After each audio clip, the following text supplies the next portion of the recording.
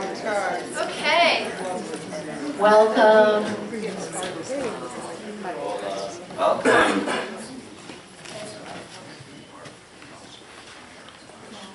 Thank you all for being here. Thank you all for being here. It's really great to have all of these people in the room for this. Okay.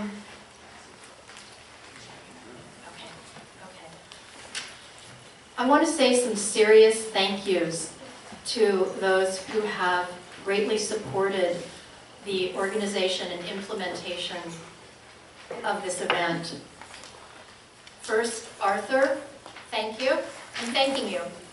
Megan and Chris Bierman, and actually a lot of other Biermans came in an angelic fashion this afternoon. Stephen Motika, Bob Gluck, Jim, Ann, and Beth Fraser, Steve Dickinson, Hazel White, Vanessa Kaufman-Zimmerly, Sebastian Kleppe, and Una Lomax. Thank you all for all of your help and support. And for the heavy lifting of listening to me kvetch, big thanks to Norma Cole and Eleni Stakopoulos. When the program ends, please join us in the reception room, which is on the whole other side of the museum. You can just follow the crowd. And we'll have some food and drinks, visiting. Be sure to sign the guest book in there. Look through the tributes in the folder near it. And please turn off your cell phones. I want to thank Susan for putting this whole thing together.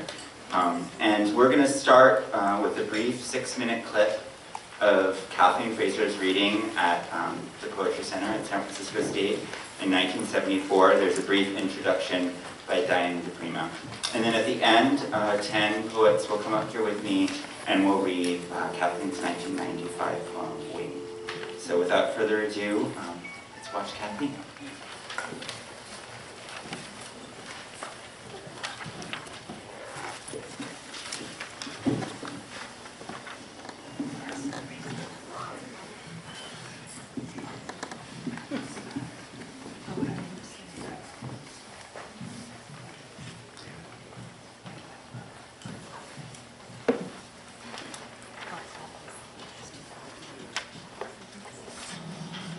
I've known Kathleen Fraser, we're going to hear read now, we were trying to remember this morning whether it was 10 or 12 years, something like that. First met Kathleen in the coffee shops in New York where the readings used to happen back in the early 60s, and it's been a pleasure to kind of rediscover her out west. I think all my friends have come west, have changed so much and grown so much, and her work has deepened very, very much. And it's really been a wonderful experience to be getting close to her again during this workshop and so on. Kathleen's got several books out. She asked me to mention a couple of them. A collection that Harper and Row has just done called What I Want. What I Want comprises work from her first 3 small press books and other new work from journals and other new poems. She's going to read from that today and from some other books, and also something she's working on right now called The Story of Emma Slide, which she'll read to you from today. Kathleen? Something wet. Well, I guess it's up to me to allow the darkness to begin to come in. That's never been my role before. I don't like it. It feels uncomfortable. That means that I should make that little space that Ian was talking about to allow the new to enter, the new way of experiencing or seeing. So I will try to accept the darkness of the light. Of course, it's always been there, and it was always so threatening that I was trying to fight it for a long time. Now it seems so much more comfortable to let it all be there. My poems, I've been fighting for a long time in my poems for an identity. I had a severe case of what most of us go through of not feeling a kind of identity as I was growing up, only in terms of others in a large family and surrounded with geniuses and things. And so I used, that's I certainly didn't have any idea of becoming a writer. That was far too way up in the sky for me to associate with myself, and it sort of began popping out of desperation when I was in college and studying other things that were appropriate. I didn't have that lovely companionship of being with other writers. I did find myself down in the basement in the newspaper office with all the weirdos, all the underground people at school, and feeling awkward with them, and yet knowing that was where I felt life. And I guess it was at that point that I began to start scribbling. And when I got to then I sort of went to New York, not knowing a soul, but on sheer nerve, as I think of it now, and some sort of instinct that I would begin to connect with other people who cared about that journey. So this first poem I'm going to read to you is about that identity, that wanting to change and wanting not to be held down by how others see you. And I didn't realize how angry a poem it was when I wrote it. It was one of, really, this is very early work, this first book that I'm reading from. I'll just do a few to give you a sense of how I traveled. This is called Change of the Dress. When the ring gleamed white and your chair hugged the edge of it, and I led an elephant into the tent with my skin like gold lame and black mesh snaking the length of my legs and hair of pomaded waves curling red to the waist. When I leaped to the back of the elephant, scaling his 5,000 wrinkles, yes, feeling his huge bones lurch and the canvas ripping up, night near my neck and all the lights blazing, when I slid down his hairy trunk to lie flat in the sawdust under the 5-cloved foot, waiting with the old silk handkerchief over my face. Did you think you were at a circus? Or the year I wore purple velvet and a torn wedding veil, with a little blue fan spread over my pale thighs and hovered near the ceiling pouring tea, and good omens were predicted when the oatmeal cookies were passed, and you cried out, "The recipe, the recipe." And then, when I hitched a ride on that Spanish rooster, waving goodbye with one hand, the other holding tight to his blazing comb, and 7 candles burned on the wedding canopy, did you think it was a painting you were looking at?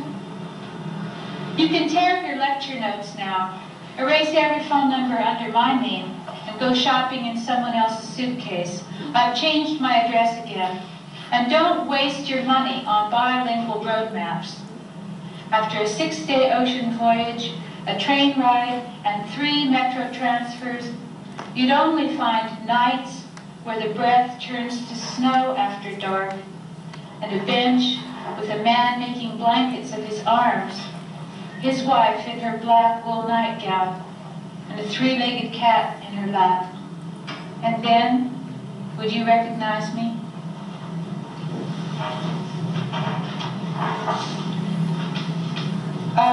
As I was choosing the poems that I wanted to read today, I thought I would try to read poems.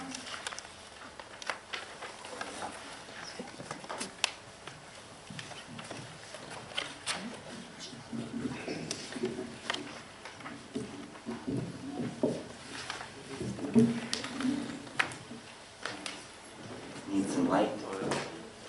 I just wanted, before I bring up Jim Fraser, to say we have one small program change, which is that Cynthia Hogue wasn't able to travel to be with us, so her piece will be read by Gillian Conley. Please welcome Jim Fraser.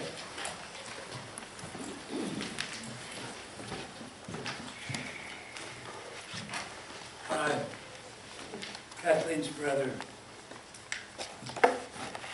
From my earliest awareness, Kathleen was there. Always 3 years ahead, always having learned the next important things I needed to know, usually willing to help me understand. From kindergarten through 6th grade, I walked to school with her. When I was 5 and saw "fuck" written on a wall, she explained it had to do with some sort of perverse going to the bathroom. Where I was confused, She had been there just long enough ago to remember clearly while gaining perspective. When I was in 7th grade, she came home loving geometry and helped me see its beauty.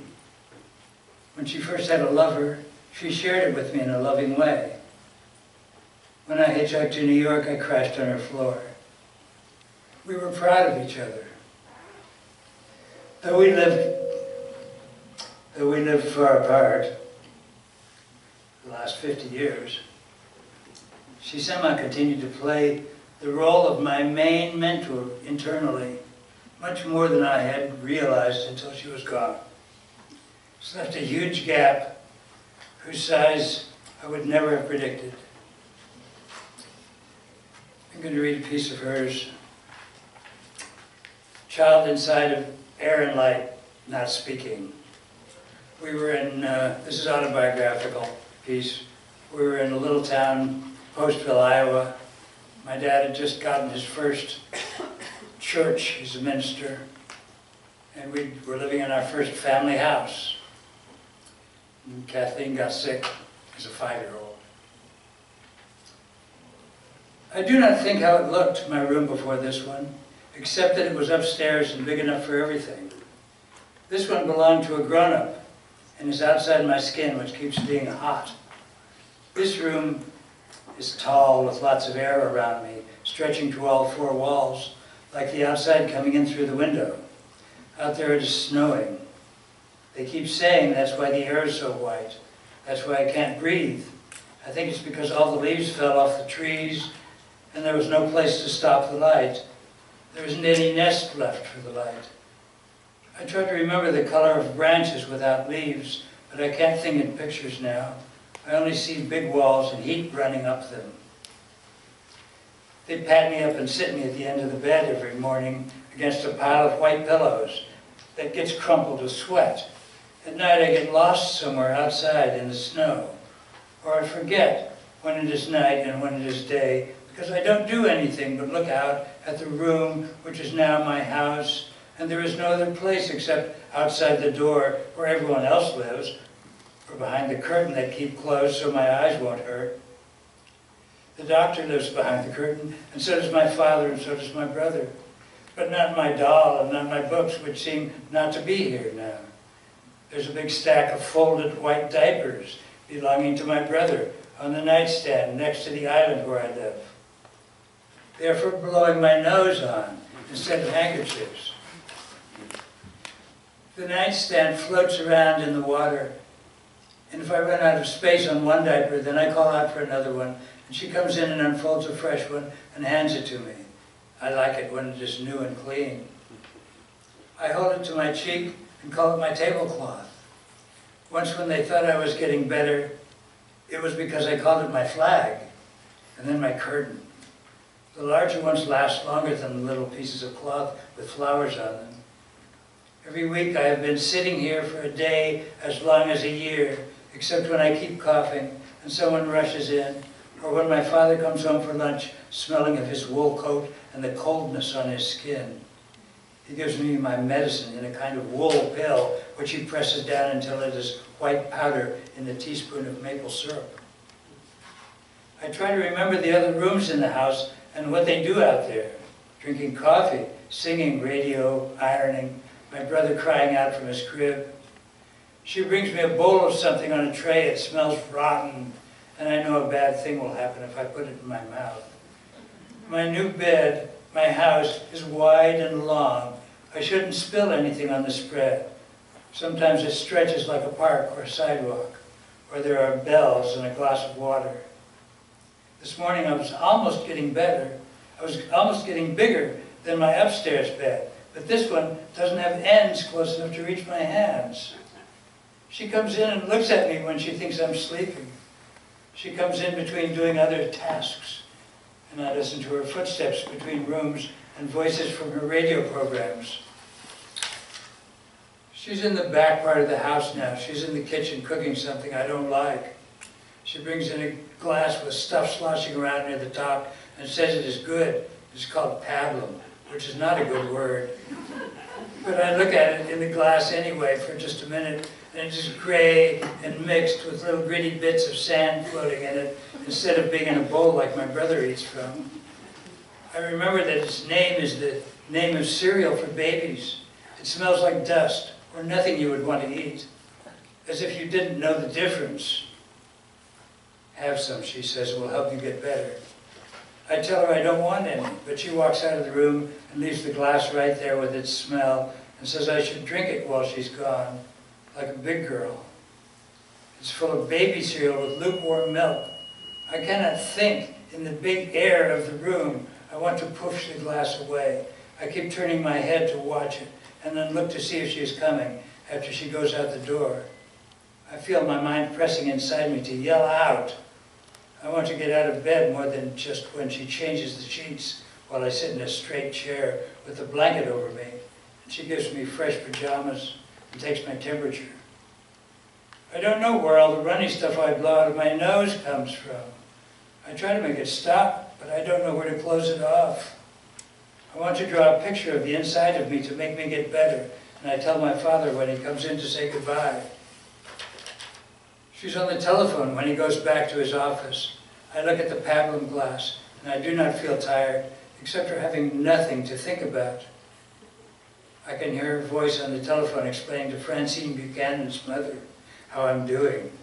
Her voice is worried when she tells Mrs. Buchanan my symptoms, and her voice sounds the same way it did when my father had to go to Chicago to have his medical checkup for the war. That day I asked her what was wrong, but she looked away and said I was too young to understand, and she just kept crying and blowing her nose into a very big piece of cloth like a pillowcase. I thought about it a long time after that. I thought about what I understood. I was thinking about it when I knocked the glass of pablum off the nightstand. I was thinking about it, what it would look like falling through the air if I pushed it. I am watching it tip over, and then the stuff in it is pouring out like gray, wet snow, and the glass is breaking into sharp pieces on the floor. I am ready to tell her a lie. I am thinking of my reason.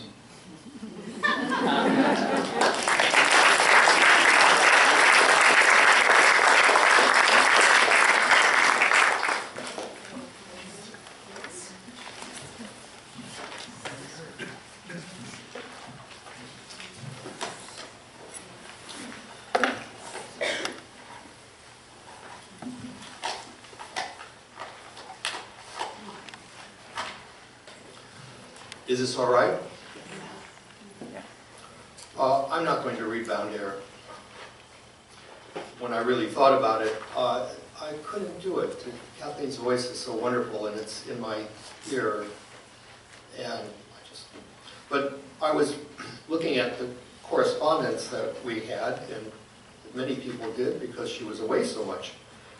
I was surprised by the number of letters I have from her, and I decided to share some sections with you to hear the freshness of Kathleen's voice, how young her spirit was, how she encountered the world as though for the first time, her intimacy wedded to abstraction, the precision of her choices, and her longing for connection.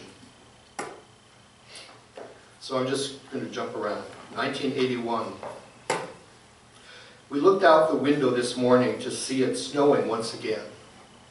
It seemed a reasonable event because it had been so cold here in February when we arrived. As it turned out, the softly, widely spaced snowflakes were the very light-winged seeds spewing forth from the chestnut pods, which had all broken open this very morning and were spreading their billion progeny upon the rooftops and in the gutters of Rome. 2000. While some guests doze after lunch, or watch the Pope, or ongoing soccer tournaments on TV, or talk the endless talk, I will wander out to the dock that abuts their very long stretch of grass and trees, and sit under my straw hat, watching the glint of water and the little boats. No motors allowed, but scatterings of canoes and kayaks and sailboats with fabulously colored spinnakers. and a few paddle boats to keep the children busy. If a boat comes along with someone I know in it, I may get in. I have been doing some version of this in this very wonderful spot every Easter since 1986. It seems suddenly today warm enough to go swimming, which I love to do in this vast lake, because it is formed in the crater of a volcano and thus very clean. And I feel safer swimming in a lake than the ocean, in spite of the fact that this one is essentially bottomless. 1981. This is about Leda and Swan. Power, power, power, master-slave, exhausting to see it up close in this particular context and try to write about it in some fresh way, beyond one's self-indulgence. Still I try. It's not good yet, but here and there I hit something true. 2002. Dear Bobo, which was her name for me, I hope you are poised with your umbrella, one foot in front of the other, as you traverse the uncertain spaces on your tightrope. 2003. Along the way, stumbled upon a Benedictine convent with a cloister and living space for 12 dried-up nuns. Its doors open to the public and hung with ancient red fabric on this one day of the year. Rooms upon rooms, up and down staircases filled with treasures. Nicest part, the cloister filled with lemon trees, also some lovely devils with red tongues and flames coming out of their ears, chasing the nuns around the interior walls of the anteroom leading up to their holiest holy of chapels, the Tsar.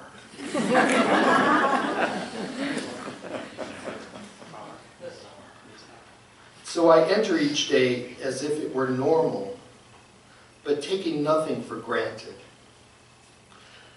I chug along to Pilates, yoga class, massage, long walks, lemon juice and warm water, vitamins, wondering why I am here instead of home.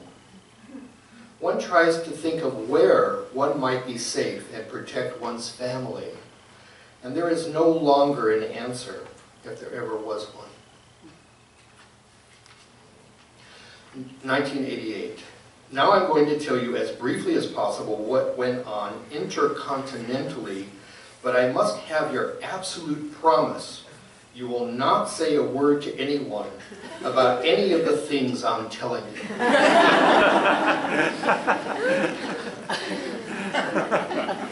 2004. Monday, we were walking all over Trastevere and ended up in the Piazza San Casimato late in the morning. It was Pasquetta, day after Easter, and very overcast, and no one knew what to do with themselves because it had poured rain in the a.m. So people couldn't go out for picnics with their leftover hard-boiled eggs and salami ends. And it was actually mildly pleasant with the children ramming around the fountain on their kids' bikes. And then I saw our friends, Emanuela and Lolly and Richard, and they seemed so happy to see us that I felt a flood of Pasquetta affection crawl through my frozen orange juice veins, as if it would all be so easy if only I could let myself jump onto my bicycle and ride around the piazza. 1992. The whole experience of having children is so utterly enormous that one can only begin to speak of it in increments as it's happening. That's why new parents tend to hover together to give each other support through the multiple levels of terror, elation, and unknowing. Such guesswork would put Fred Astaire's footwork to shame. 2005. I wanted you to know, since we had talked of this, but please don't tell anyone. As I want to do this privately and see what happens before the gossip is on the street. 2010.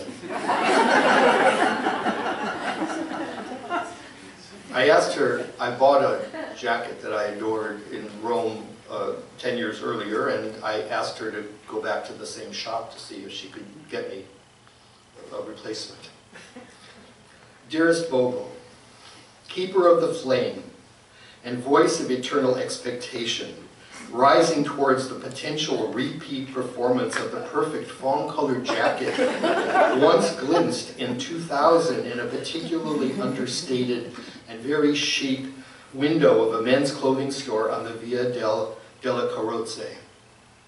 Believing in its platonic existence and its material manifestation, even in tawdry, hustle-bustle Rome, and in fact believing that the last fawn-colored corduroy jacket in just your size was holding its breath quietly in the back of a closet on the Via della Carrozze, sort of dreaming that a guy about your age and size, hopefully with an American with romantic and calmly attentive eyes, would walk into this store and claim it and pay the same price he paid 10 years earlier.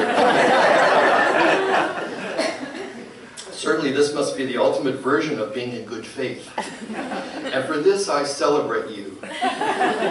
So it makes me even sadder than I might have been to tell you that the manager, Il Commesso, who stood ready to serve when I entered his shop, just looked into my eyes, which were at that moment your blue, hopeful eyes, with mildly affectionate pity. As I described what I'd come for, your original purchase and how much you'd love the jacket, its pocket flaps, its 45.7 centimeters from armpit to the very end of the sleeve, and said with something sliding between woefulness and disbelief, "But ma'am, that was 10 years ago. The fabric does not exist now.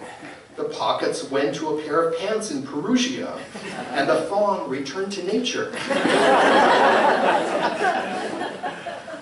A thin sigh seemed to circle him. I'm sorry, but such is life. His formerly active eyebrows arranged themselves in one flat line above his brown eyes. He called out, "Madam, what a good man. What loyalty. Maybe next time he comes to Rome, he'll return to my shop and find another moment of perfection."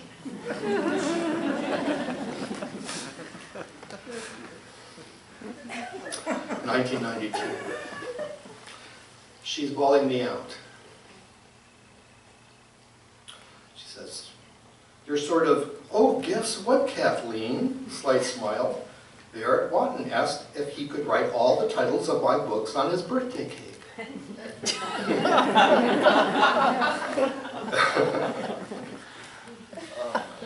I know. Okay, 1984. This is from a thank you note for Kathleen and Art's wedding reception that we had in my house. The food felt good about itself, and we all agreed and admired it profusely, trying to contain our ravenous appreciations by approaching Mount Chicken Liver with proper respect. When that broke down, it was no one's fault. Finally, the divine demands its own levels of excess, and that's when new categories are invented. And this is the last, 1984, on December 25th. Dear Bob, dear friend, we've survived another year, and yes, we've grown, and oh, it was difficult, and maybe the struggle is all, and if not, what? Inch by inch, I salute you. Love, Kathleen. Thank you.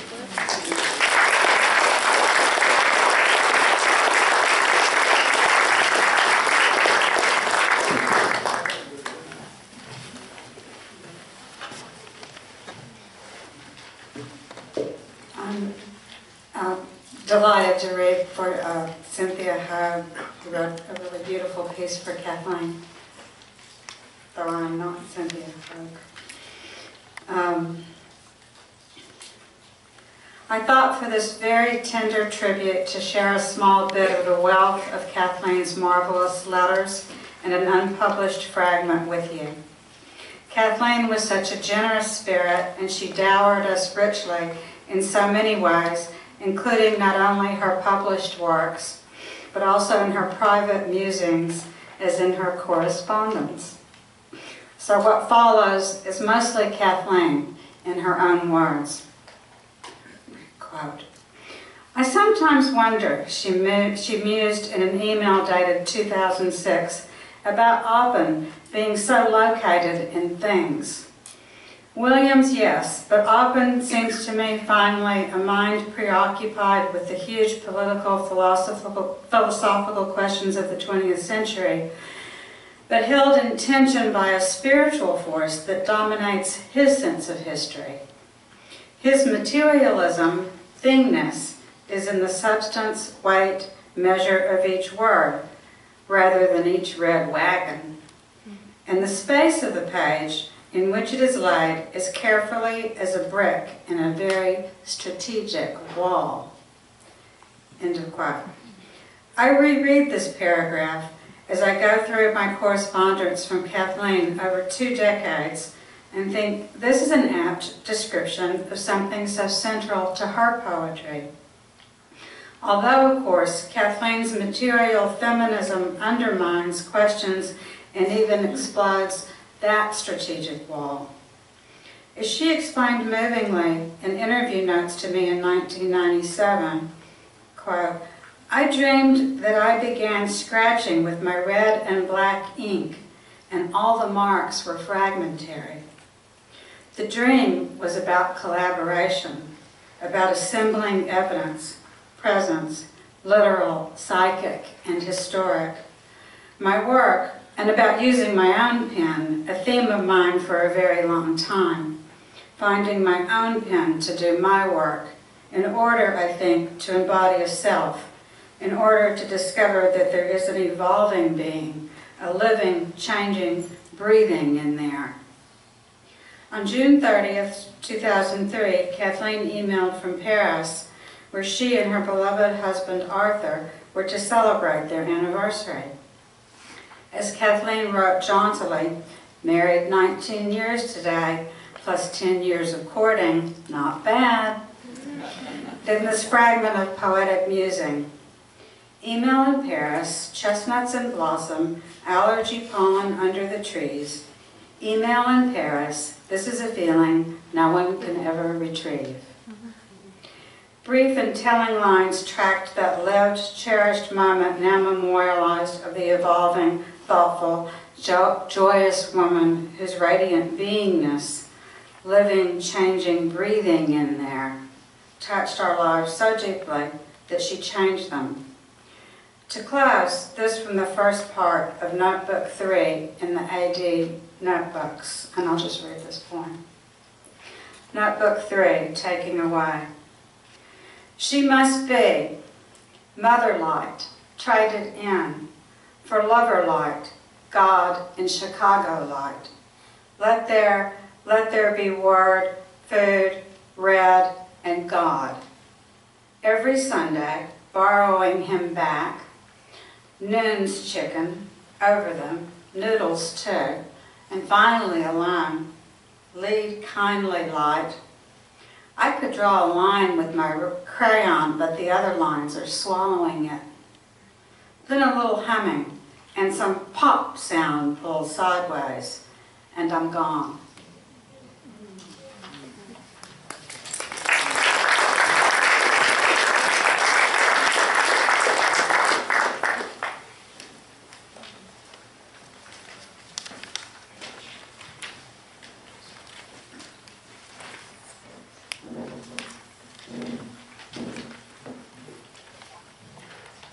So thanks everyone for coming so much.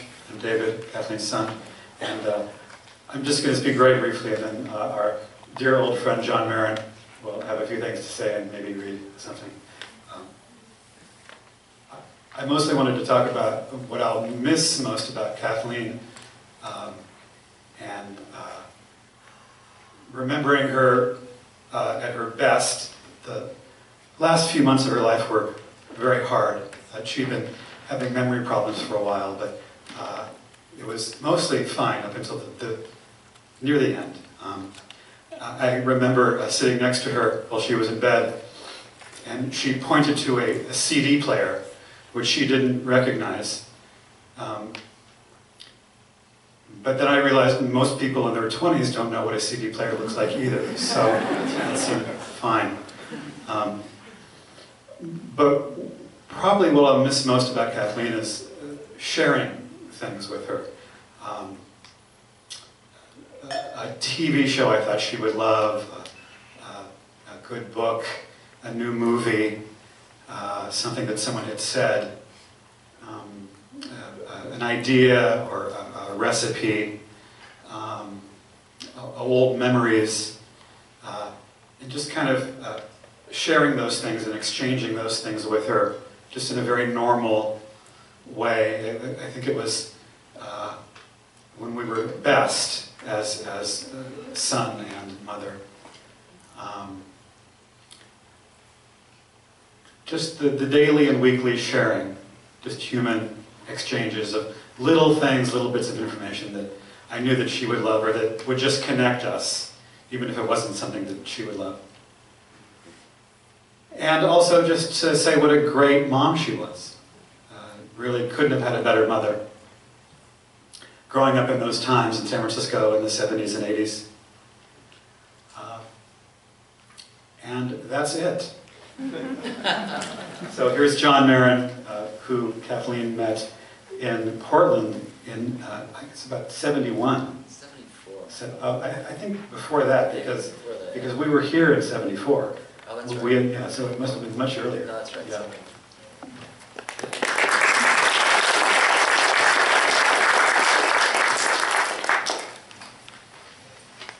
Well. Kathleen introduced me to many people in this room. And I'm just so touched to be with David all day today playing. And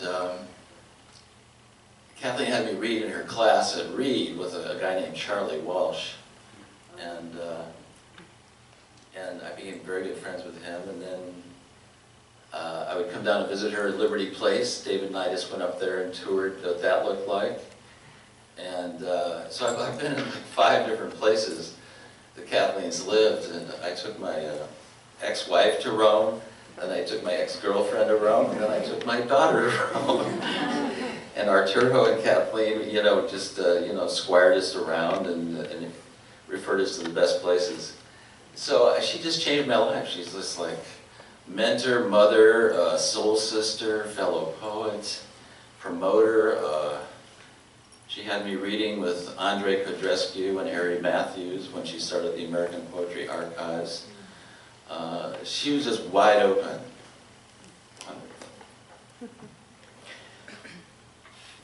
So my little poetry network pinball machine lit up when she passed away. And so I reached out to David and Arturo, and Arturo told me about her last moments. And he used an Italian phrase, which I'm dependent on him for pronunciation, non c'è de più. Is that about right? Non c'è più.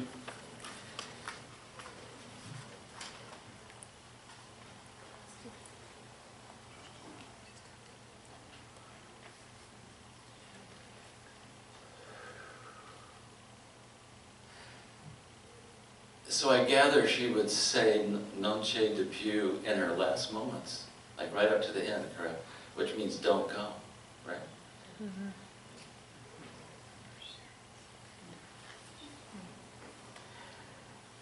So this is more of like a direct letter. Kathleen, Bob's letters are just incredible. Kathleen's letters were gifts from God. And so this is really almost like a letter to her wherever she went. When I heard immediately. So, for Kathleen, David, and Art,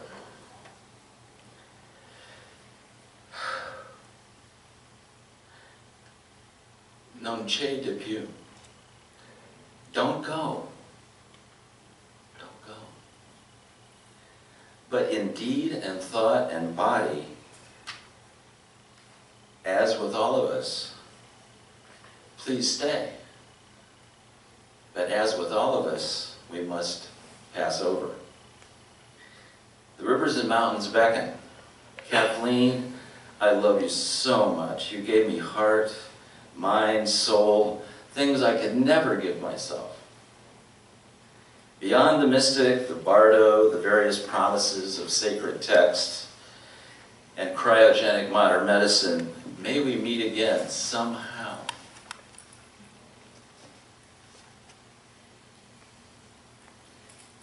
Every chamber of my heart, brain, gut, soul, every breath I have left, you will be there for the duration. In your kitchen with Art, David, making me pasta carbonara, clams casino, Arturo mixing up a dry martini, cracking wise in your Roman apron and looking out over Quake Tower, to the East Bay and the Golden Gate sun fading away. Glints and honks of Miles Davis in the background, grainy North Beach traffic, mauve, soft green, midnight blue in the Berkeley Hills. Emeryville, even. From Tulsa, Oklahoma, even. Wow! The mountains of language you've climbed. Wow! The UC San Diego paper legacy you have left us so carefully down here below. Wow! The wilderness paths you've opened for so many women of the pen. Thank you.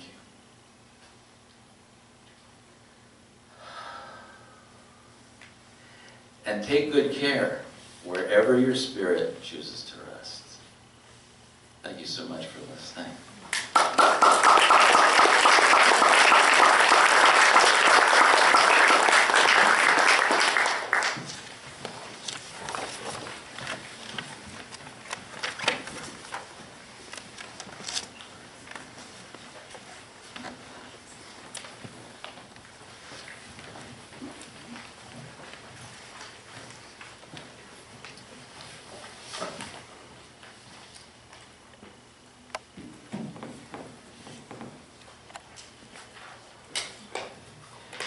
I've been thinking a lot about friendship and Levinas's idea of exorbitant hospitality, unconditional reception based on the phenomenological experience of the other.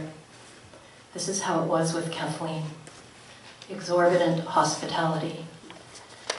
She had a vast capacity for it, attentive listening, ferocity on behalf of the other, ideas to solve a problem flying. So many of us in this room have been the recipients of this. Sitting across the table from Kathleen, an infinity sign circulates between us, dipping into our chests as it moves out again to enter the chest of the other. When we met, I was 27 and she was 47. A year after we met, she asked me to be an associate editor on However. I was brought from intuition about what was urgent into articulation of it and action for it. I was brought into conversation. While folding However's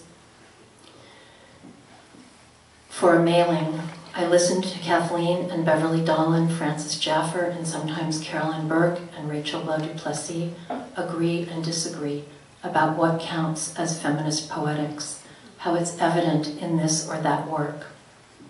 I learned to argue for the inclusion or not of work sent to us for publication. I first encountered the work of so many of you in this room. I drank it all up and learned so much because Kathleen brought me in, a young woman with so little experience of poetry or anything, exorbitant generosity, and that was only the beginning. I've been thinking about how friendship does not have a civil designation, as do family or spouseship. There are usually no vows exchanged, and it can endure long absence and silence. In the case of close women friends, it is often the infrastructure that holds up so much else in a life. It was that for me and Kathleen. Recently, a close woman friend from college said, maybe it takes as long to understand a relationship as it does to have it. That might begin to explain why, in addition to the obvious grief, I am also bewildered by Kathleen's absence. So many departures and reunions between us over those 35 years. Her body rocking to the rhythm of her own work as I read it aloud to her last month, and she became a prone lyre. Again, the chest emptied out at last sight, and yet here she is again in a letter to me from Etruscan pages. I vividly remember this moment as she disappeared through my cab window.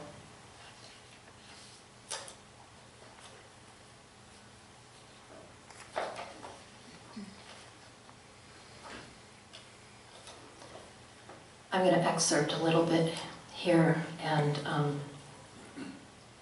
thanks for forgiving my Italian pronunciation.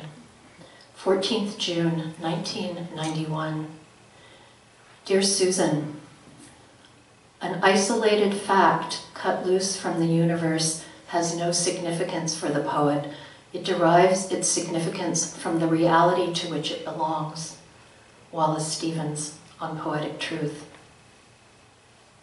The night after you left for Paros, I dreamt I was lying on a stone slab at the base of the cliff tombs at Norcia, preparing to make my transition from this world to the other. I was thinking about how to negotiate the passage when it came to me, the reason for all the layers of fine white cloth arranged and spread around me. I said to you, because you were with me, you just keep wrapping yourself with white cloth, and eventually you are in the other place. I wanted to write about the trip, but I couldn't find words for those places, at once so peaceful and full of what was and wasn't there. 2 nights later, I dreamt again of Norcia. This time, Norma had come there to work on engravings. She asked me if I'd work on them with her. I began assembling evidence after that, scratching with my red and black ink down the pages of the new ledger you'd given me, all fragmentary. Today, exactly a week since your face went by inside the window of the cab, a classical archaeologist phoned up to have a look at our place. He'd seen our rental announcement. He knew Norcia and the cliff tombs, and we talked about the mystery surrounding the Etruscan language.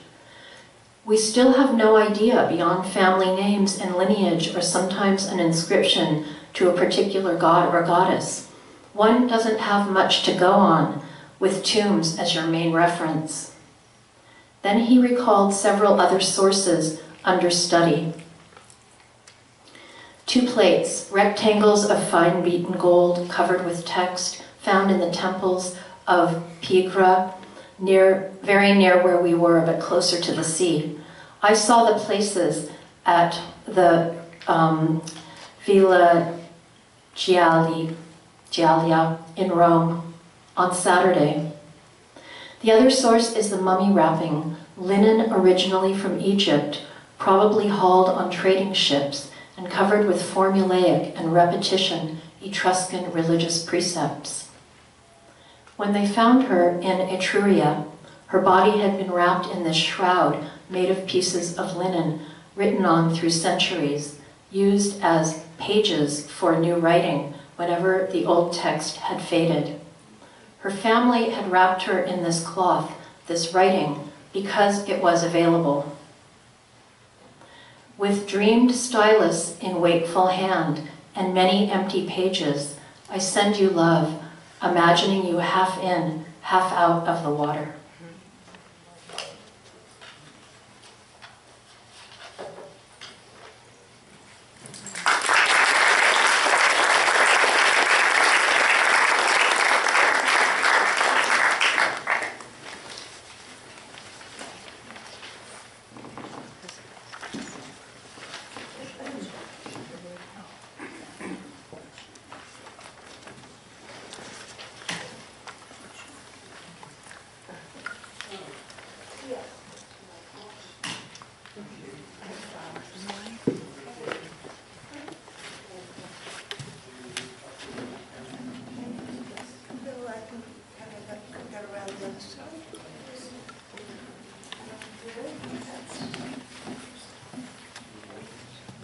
I'm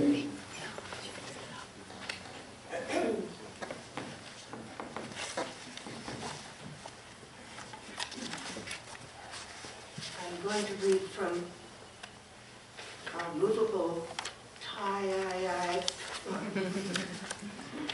which is wonderful sort of play on the word. A section from ligature from Mr. Coltrane.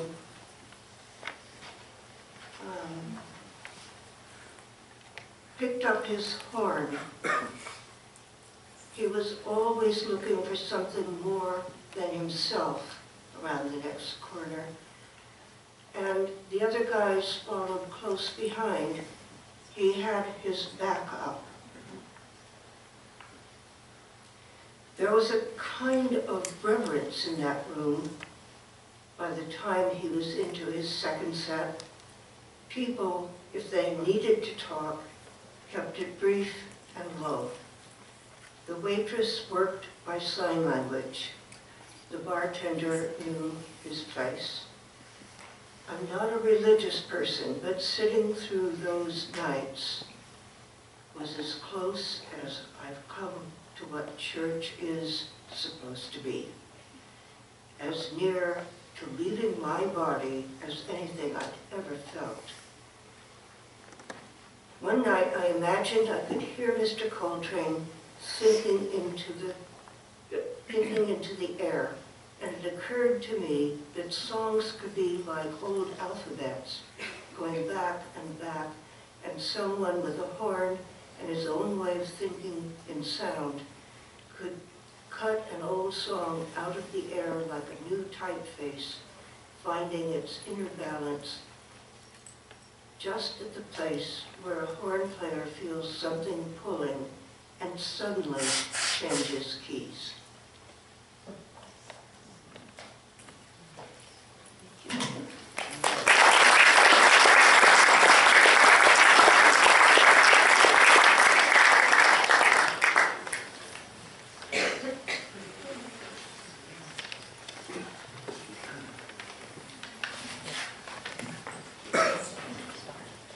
I'm Ann, Kathleen's sister. I just have a very short memory to share from the day before she died. And she hadn't been talking much. She was very tired and sleeping a lot because of medication. But I came to her in the morning, and there had been an incredible sunrise. So I was telling her about the sunrise and the layers of gold and yellow, and then the darker red, and and I went on for a while, and she was very attentive, and then she reached up her arm. She wasn't moving a lot then. She reached up her arm. She said, "I want some of yours."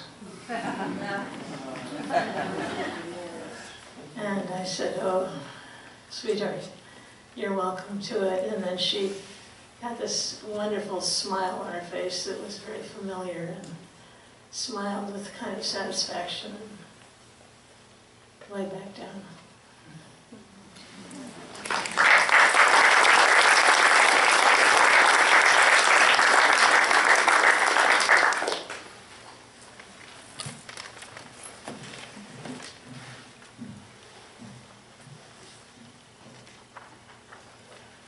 When I was first asked to read from Kathleen's works for this memorial, I felt tremendously honored, and I can only say how honored I am to be here amidst all of you and to be here to read Kathleen's words.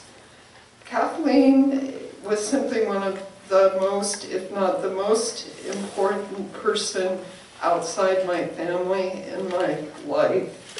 People have said that she changed them, she changed me.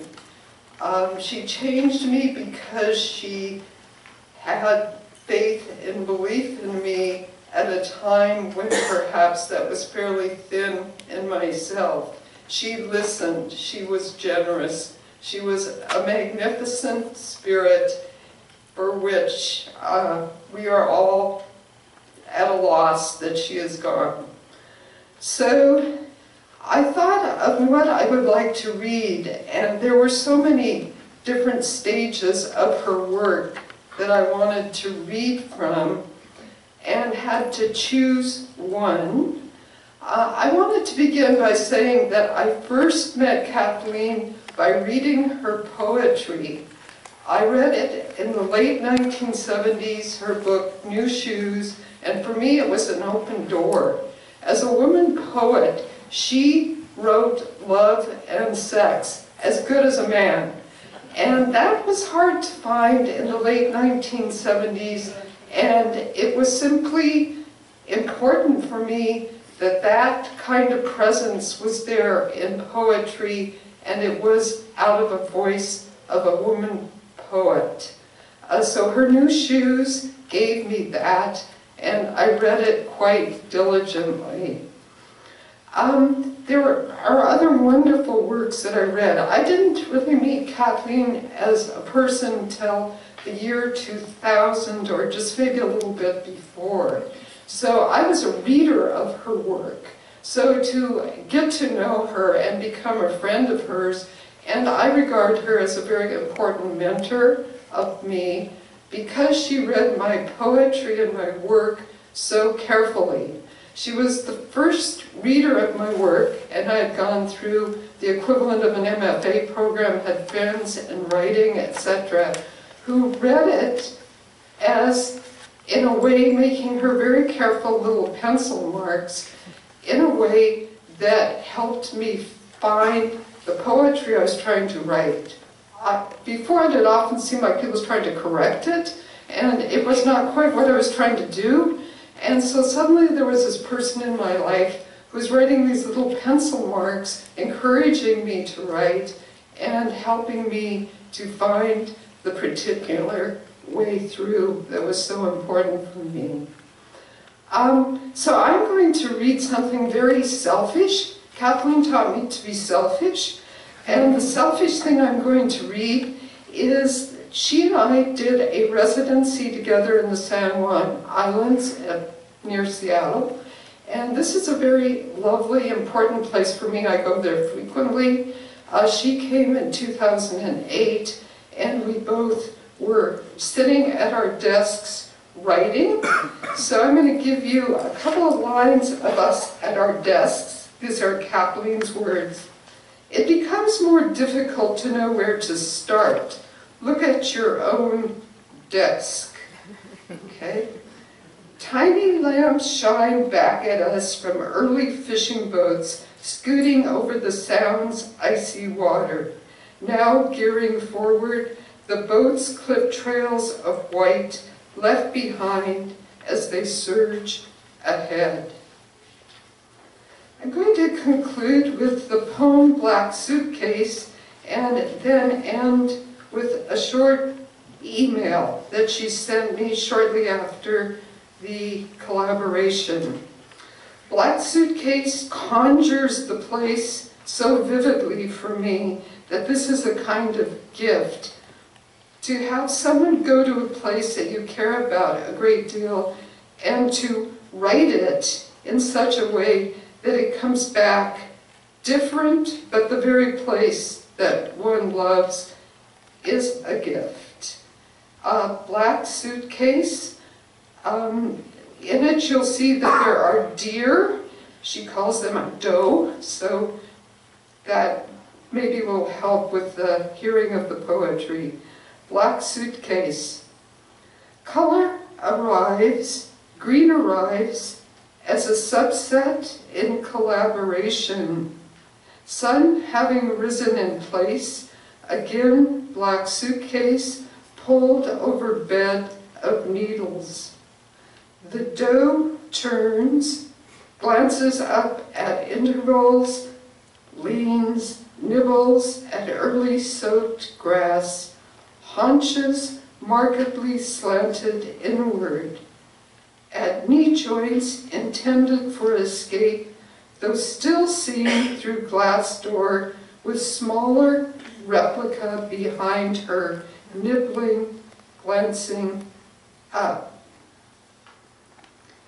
If I woke earlier, that is, if for any reason my eyes were prompted to open, it was not from a dream, but that someone's voice said, "Morning," as if from outside sleep.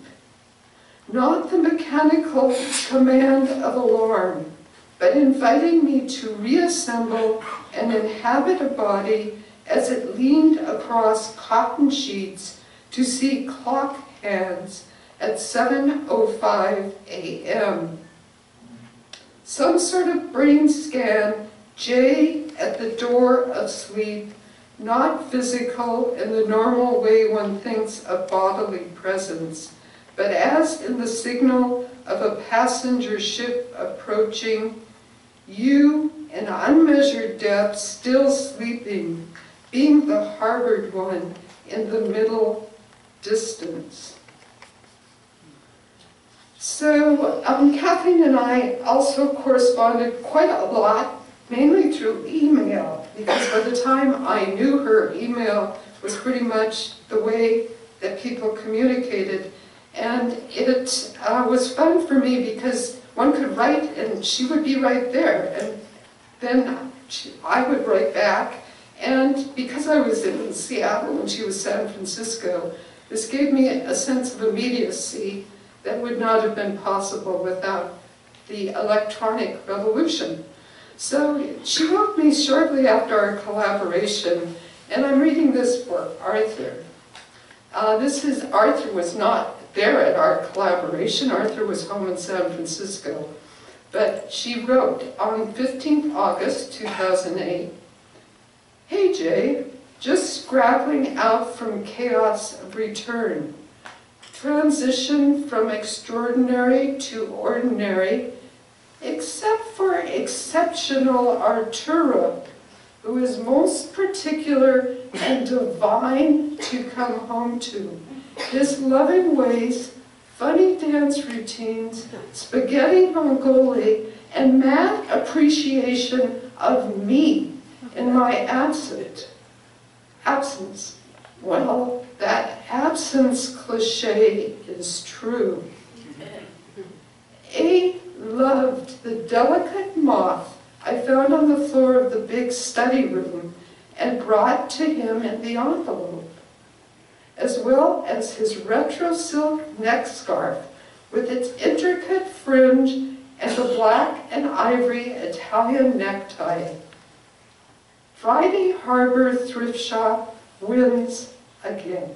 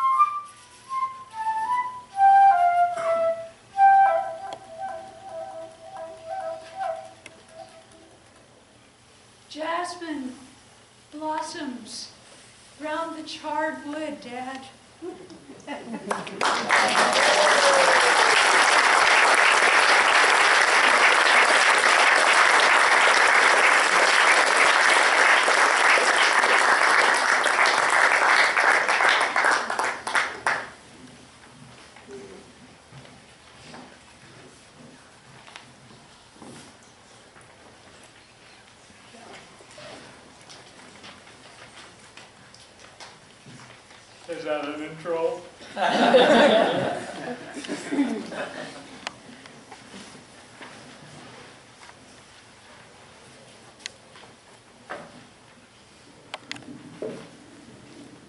was Kathleen's husband.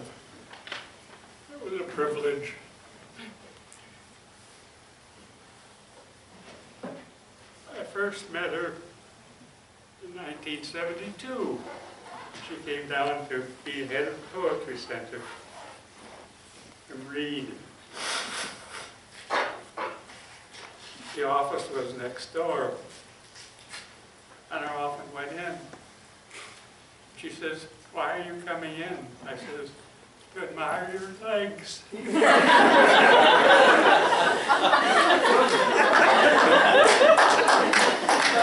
Which she appreciated. I said, "Oh, this is a woman I could live all my life with," and hers. And I did. It was wonderful. In her last days, she was in another separate floor. I would go down to visit her. And she was in great pain. Her last months were full of pain until she was in hospice.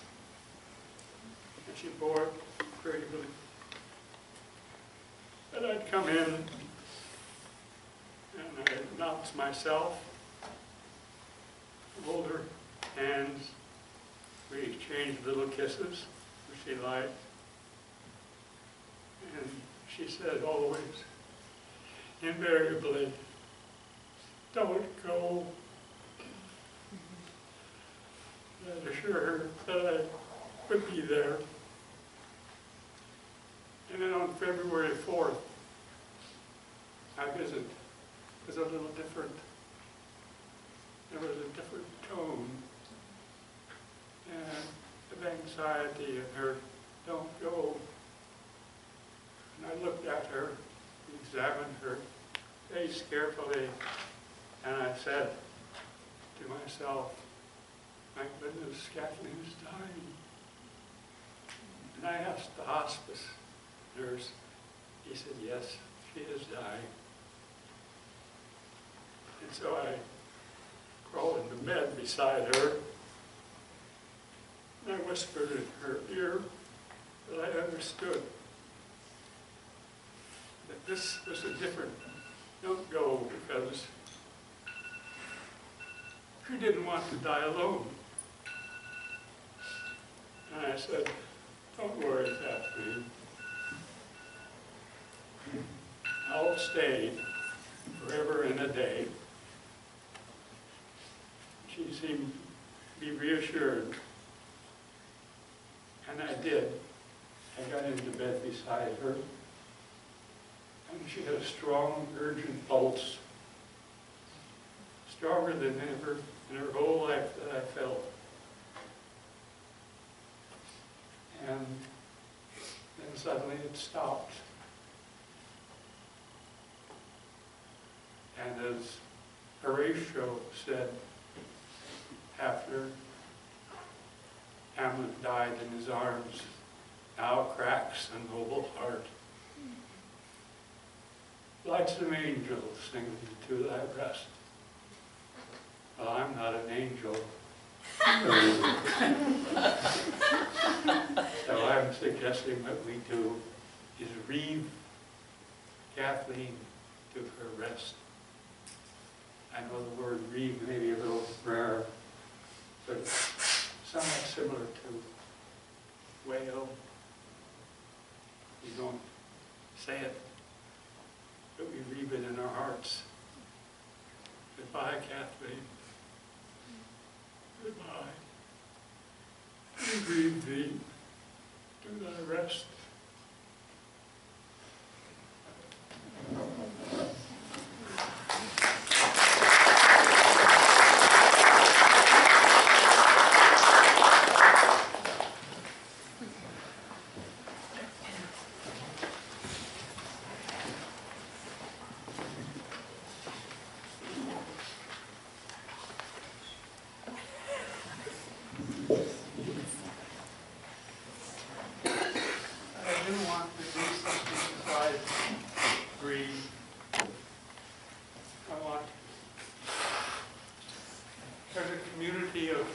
poets has come today,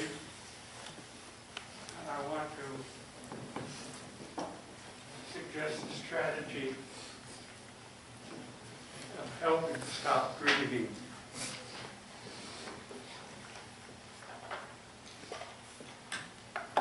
Instead of thinking about the past and what we've lost, the greater the loss, the greater the grief.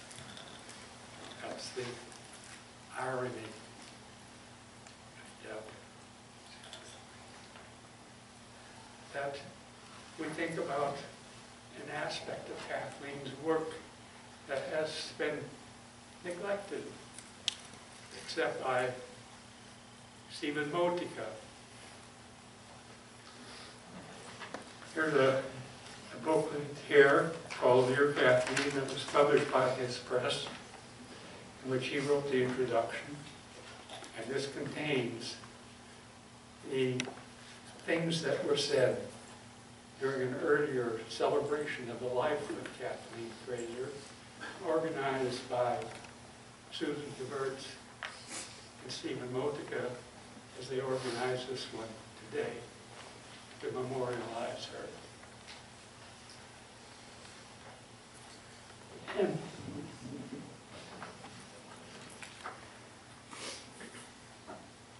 here's the proceedings of the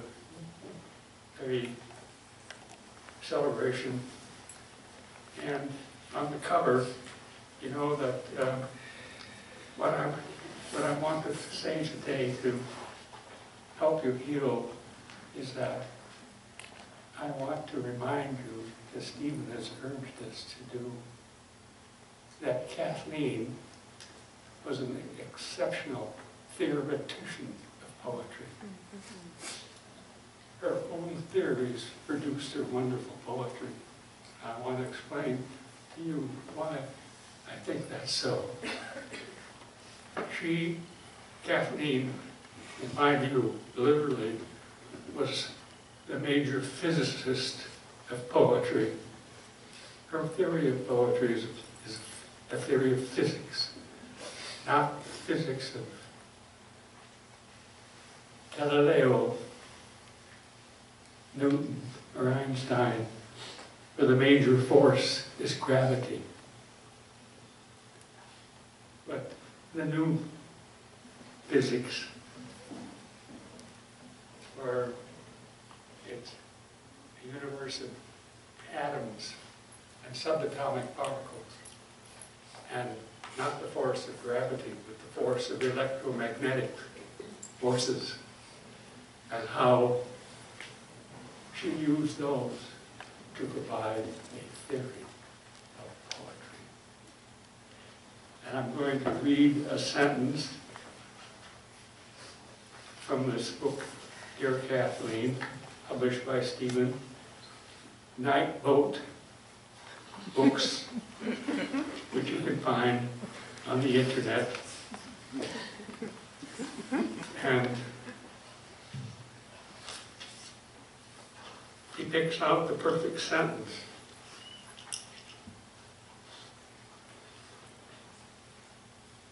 It's from translating her book, Translating the Unspeakable. Wonderful phrase. He dares you. And the pages graphically, the page is an energetic site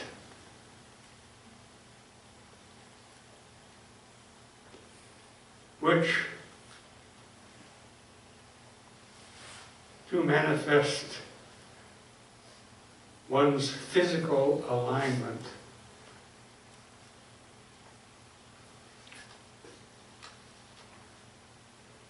with the arrival of language in the mind.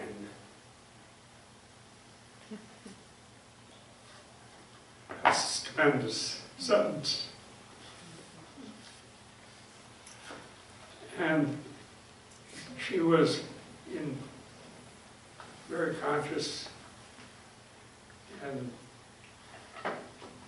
of the new physics and its new forces, new objects, of electromagnetic energy. So her physics of poetry is a physics that fits into the new forces in the world for the new physics.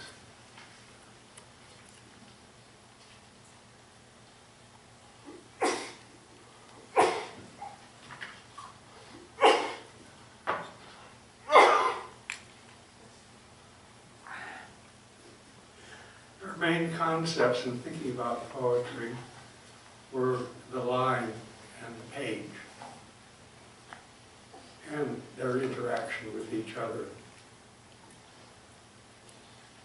And for her, a poem was a physical entity. It's what you see when you look at a book and there are marks on paper. That's physical. That's all there is to poetry in the terms of its ontology. Just those lines giving off their energy into your visual component and the page.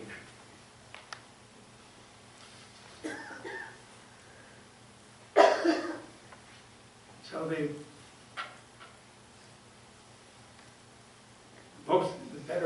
her best collaborator with an artist was Hermine Ford. And this book has, dear Kathleen has a picture of a bird from her painting that she was collaborating on with when she was in the American Academy in Rome. She had a studio there, and Kathleen used to go over there almost every day, and they would talk on their collaborations. And Hermine tells me that many of the conversations were about electromagnetic energy. So it's not a phrase she uses, it's something she used in talking about her collaborator together. And this is you can't see it of course, but this is a detail from the painting she was working on. And it's a picture of the head of a bird. Looks very irreverent, saucy. And her line going with that one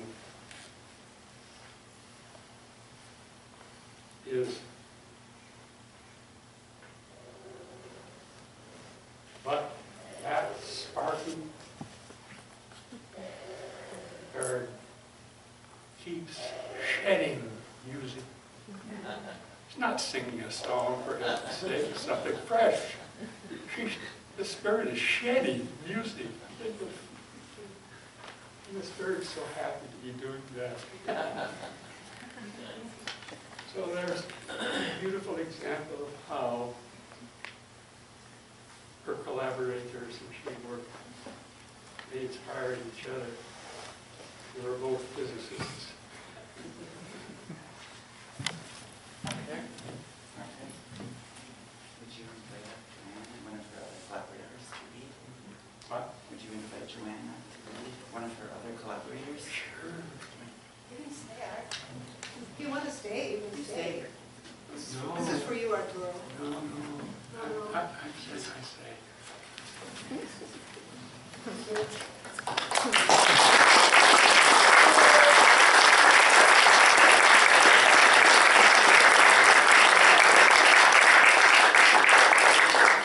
Has anyone ever been in a room with Arturo and Caterina when they were dancing? You were wonderful together. Don and I have been honored to spend maybe every springtime for 25 years in Rome with you and Kathleen,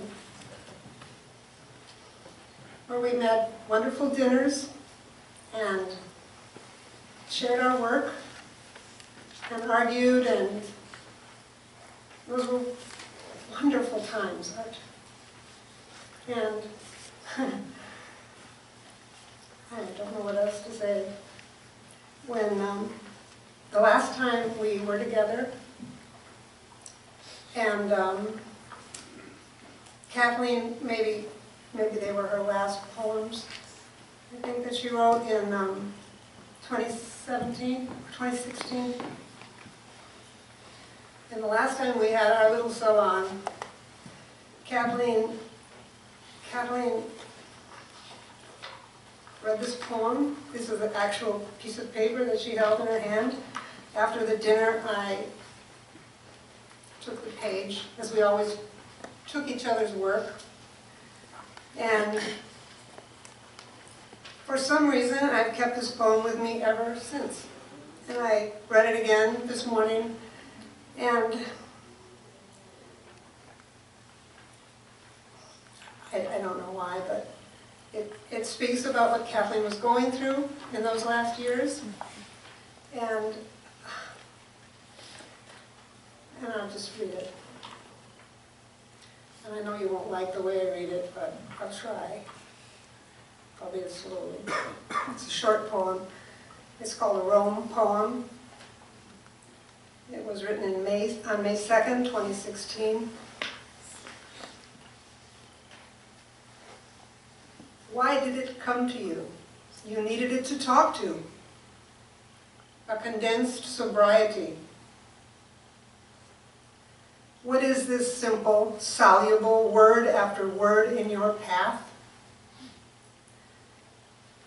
But what are you pulling up the stairs? Something inside the language of a body. One called it blood, another vessel. Its urgency to arrive with speedy dictation, oration of late light. Then open your word, heart. Let me in.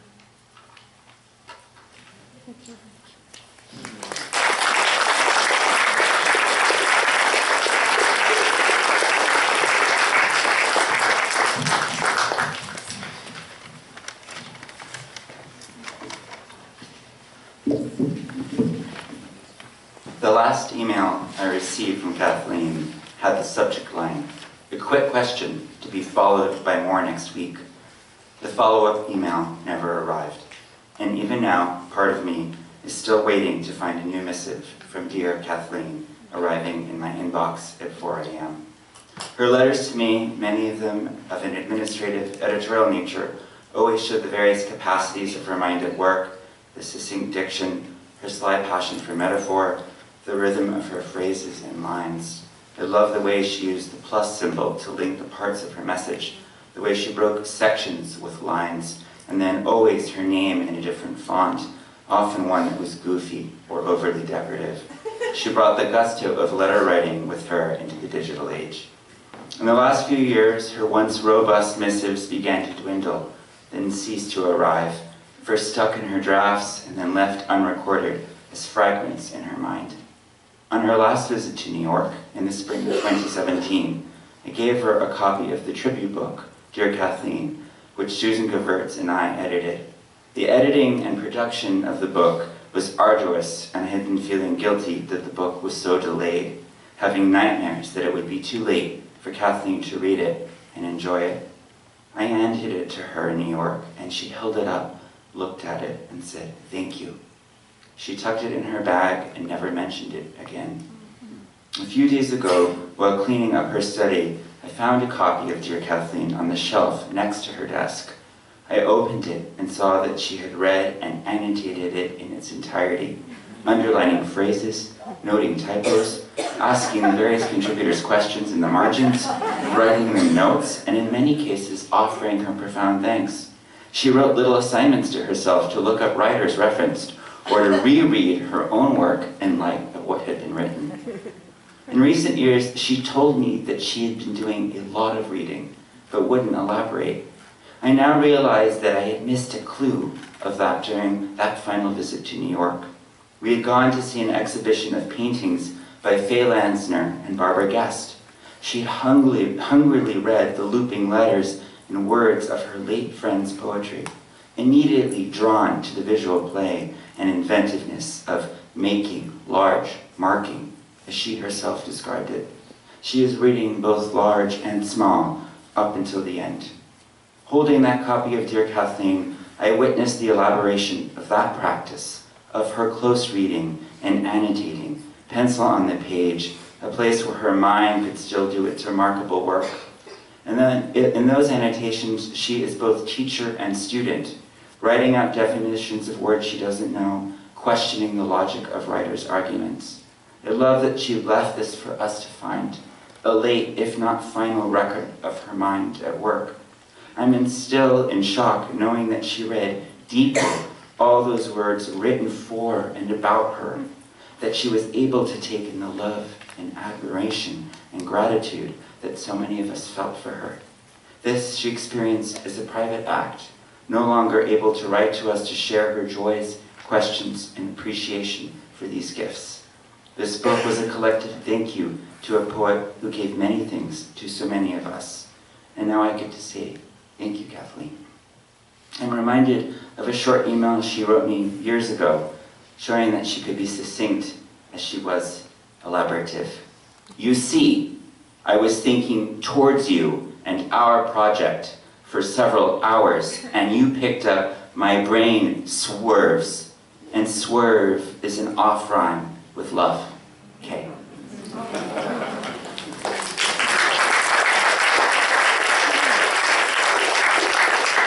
And now I'd like to invite the following people up to line up next to me so we can close this out with a reading of her remarkable wing. If Cole Swenson, Omar Barada, Hazel White, Giovanni Singleton, Robin Tremblay McGaw, Francis Richard, Jennifer Scapitone, Lauren Shuffrin, and Norma Cole could all come up here and line up in that order to my left. Before we start, I'm just going to read this brief note that introduces Wing, which was published in this beautiful edition, which you can look at the reception, by M Press and reprinted in her selected poems. The note is slightly different, so I'm going to read the one from the chapbook. The poem series for Mel Bachner was written in response to his drawings, exhibited December 1988 at the David Nolan Gallery, New York City, and to his 1993 installation Via Tasso in Rome at the Museo Storico della Liberazione di Roma. I am further indebted to Jess, whose paste-up wing delivered my point of focus for entering and retrieving certain materials of this poem. It is dedicated to the memory of Joe Brainerd, who died 25th of May 1994, and to his great friend Kenward Elmsley, both of whom entered the poem at various moments of the writing. Part 3 quote is from St. Augustine. And now we'll read the 10 parts of Wing, with Cole Swenson starting. Wing. 1. The underdrawings. The new comes forward in its edges in order to be itself. Its volume, by necessity, becomes violent and three-dimensional and ordinary. All similar models shaken off and smudged, as if memory were an expensive, thick, creamy paper, and every corner turned now in partial erasure. Even bits of pearly rubber, matchstick, and loosened plastic, leaving traces of decision and little tasks performed, as if each dream or occasion of pain had tried to lift itself entirely away, contributing to other corners, planes, and accumulated depth. The wing is not static, but frayed, layered, fettered, furling, and stony. Its feathers cut as if from tissue or stiffened cheesecloth, condensed in preparation for years of stage work attached to its historic tendons. More elaborate, the expansive ribcage, grieving, stressed, yet marked midway along the breastbone, with grains of light. There are two men. They are tall men, and they're talking softly among the disintegrating cubes. 2. First Black Quartet, Yatasu. A cube's clean volume shatters and reassembles its daily burnt mark. The new is used and goes backwards into match sticks, one struck at each day's oxygen, common pinched breath and nerve. The remaining light, bricked up, now melt, with nothing changed yet, he persists, as does pain, have a way of crashing in on you, swimming through matter, heart rate in each cell.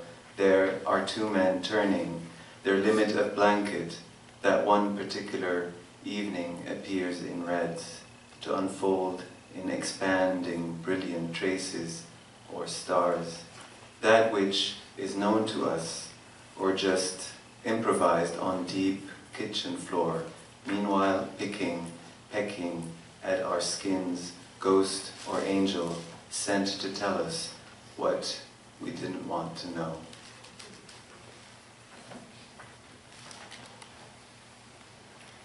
Three, wing, via Van Vitelli.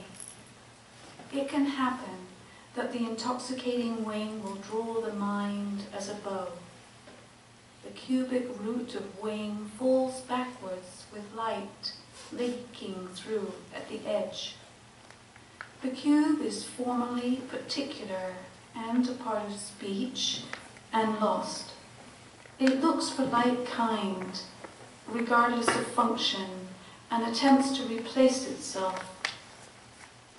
The square root of anything captures and holds, seeming to be final, and we are grateful. We see the delicate marks along the feather, and we follow, now to define or depict the outskirts of meaning. A plume of smoke, or any of the growths which cover the bodies of birds. To form a model of the wing's surface, the cube arrives on a day called the darkest day. Its likeness consists of strength, atonality, pigment, emptiness, and shafts partly hollow. I put my mouth just at the opening where a steel edge gives way to an angle, from which light emerges along its soft, narrow barbs. If the wing had a voice, it would open through a shaft. I am not of that feather.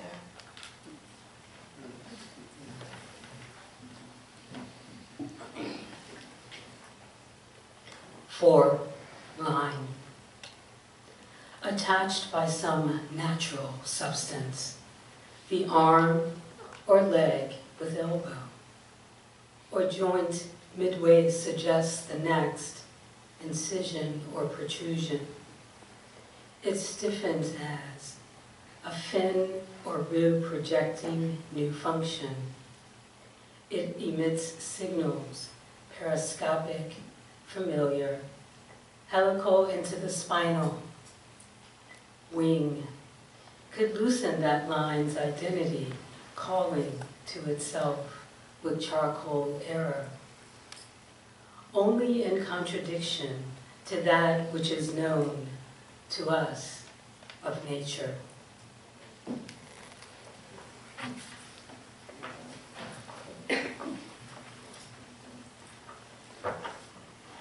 Five, color, via della penitenza.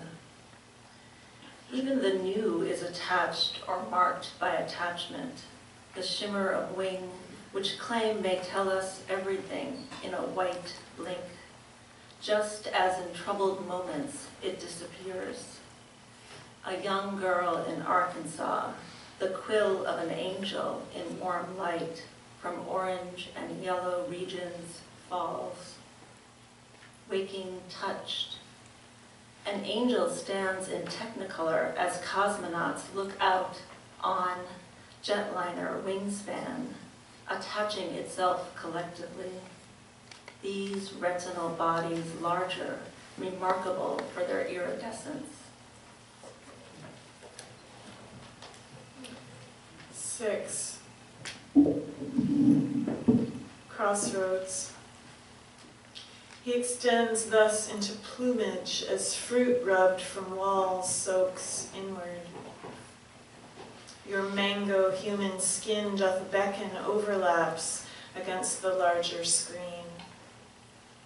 Where floods our night hike, features of body assemble their hawk-eyed distance, abnormally retaining jetliner lure. Yet wanting the same thing always, your innocence dressed in red anterior borders, pinion and spur, my teeth which may fit the angel's gear. Having seen thy ancient ground, messenger, angelos, wing.